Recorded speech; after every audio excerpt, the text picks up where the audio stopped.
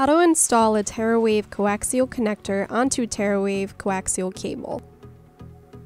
Materials needed: wire cutters, cable, strip tool, connector spec sheet, connector, solder, soldering iron, crimp tool, wire brush, and heat gun.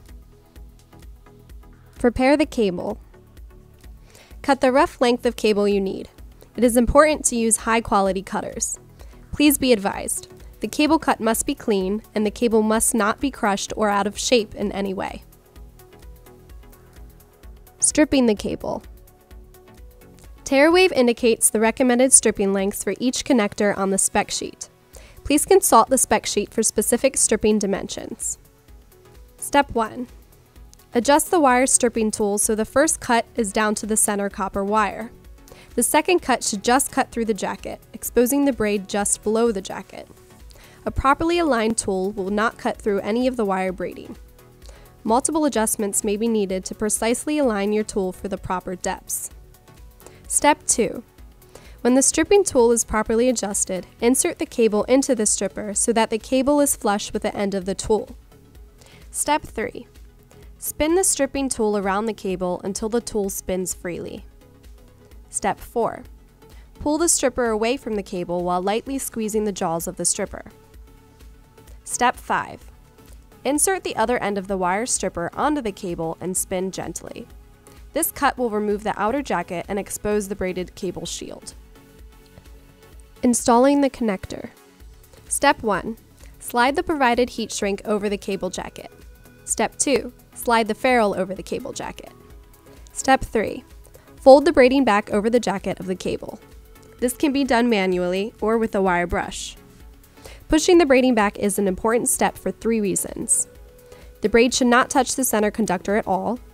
Pushing the connector onto the cable with the braiding still covering the insulator is much harder.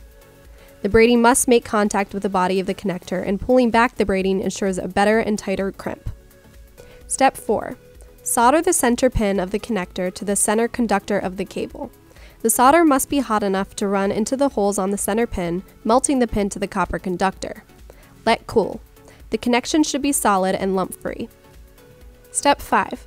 Slide the connector over the cable jacket, assuring the center pin fits properly through the center of the body of the connector. Step 6. The white insulation of the connector should be flush with the inside of the connector. Step 7. Pull the ferrule to the body of the connector. It should fit snug with the connector body. Step 8. Crimp the ferrule of the connector onto the cable with moderate pressure. TerraWave provides the recommended crimp die size for each connector on the spec sheet. If you do not have the recommended crimp diameter, a smaller die may work. Do not use a larger die than is recommended because the ferrule will not crimp onto the cable properly. Step 9.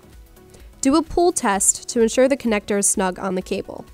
If the connector body pulls out, the ferrule was not tight enough and you may need to apply more pressure when crimping. Step 10. Pull the heat shrink over the ferrule. Step 11. Using the heat gun, lightly wave the gun over the heat shrink until it has shrunk to a tight fit around the ferrule and the cable. Apply even heat over the entire surface of the heat shrink. Do not overheat the heat shrink. This may cause an increase in normal attenuation rates. Properly terminating coaxial cable will take some practice and patience. Tesco offers pre-terminated cable assemblies using TerraWave cable and connectors in a variety of lengths, cable types, and connector combinations.